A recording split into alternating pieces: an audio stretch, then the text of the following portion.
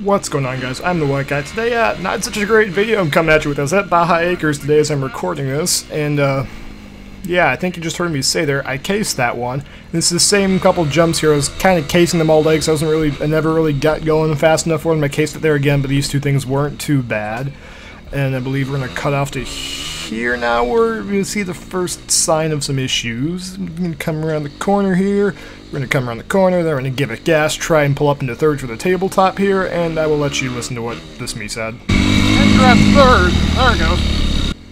Tried to grab third, didn't work there, and then this is where I think I broke it. One of these two landings, either that one, which I don't think it was, or this one right here. I think I broke the shift fork in it, because maybe you guys know about this, I don't really.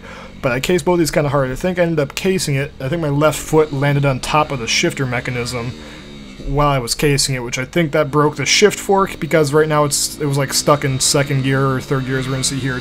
I tried to get shifted up and just kept dropping back into neutral, as you're going to see here. And then right now it's sitting out in the garage, the shifter fork. I can just slide the thing up and down without pulling the clutch, and it's all flopping around right now because it's not, something's broken in there obviously, because the shifter lever is just flopping around. So I think I broke a shifter fork.